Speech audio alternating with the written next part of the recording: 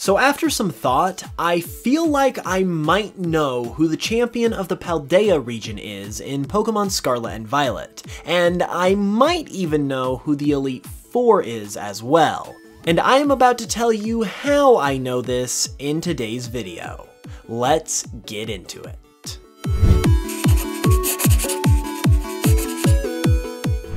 So this theory was actually one that was created by one of my editors by the name of Toxiquid, and he was kind enough to gift me the theory to be able to make a video on it, but he also does content of his own, so be sure to check his channel out, a link to which will be in the description below, and a big shout out to him.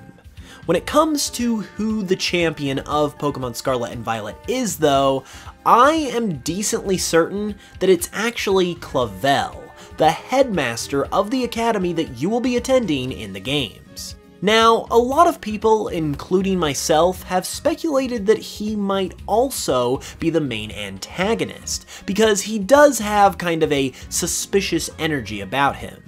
On top of that, I mentioned in a previous video how it seems that the Pokemon League is going to be somewhat different in this game in some way, as it states on the official website that you're aiming for a champion rank, and that you'll take part in something known as the Champion's Assessment once you've gathered all 8 gym badges. I speculated that this might mean that there is no single champion, and we might not even see an Elite Four either as a result, but this theory has actually convinced me otherwise. While I am sure that the League experience will indeed be somewhat different to the norm, just as I stated previously, I think there is actually going to be a champion, and that it could indeed be Clavel.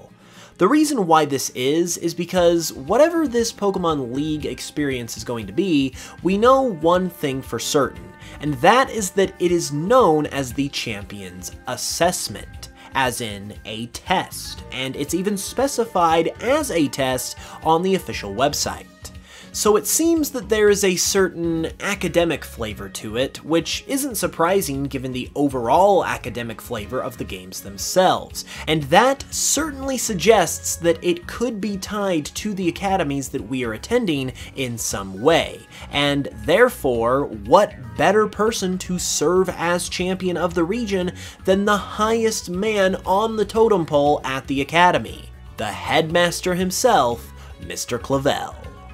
There's more to it than just that, however, because if you look at Clavel's design, you'll also see a bunch of Pokeballs attached to his jacket, specifically 6 Pokeballs. 6 is a significant number when it comes to Pokemon, because that is the maximum amount of Pokemon that you can have on your team at any one time, which means that this is implying that Clavel actually has a team of Pokemon himself, and not only does he have a team, but he has a full team of 6, which very few trainers in the Pokemon world actually have.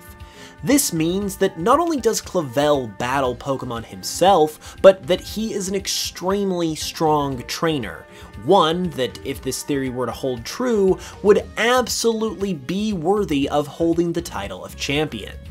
Additionally, when it comes to the Elite Four side of this equation, it looks like we might have actually seen who they could be in the latest trailer as well, which also helps to confirm Clavel all the more as a possible champion. In this screenshot of the latest trailer, it shows Clavel standing atop a stage facing an audience with 4 other characters standing alongside him.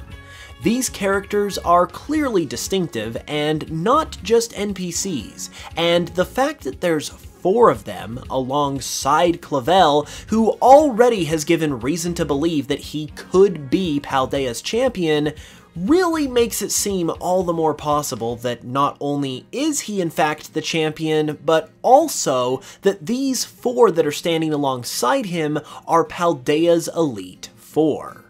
We'll have to ultimately wait and see if the Champion's Assessment format proves to be any different to what we've come to know, but as far as who could be running it, it certainly seems like these 5 are the prime candidates.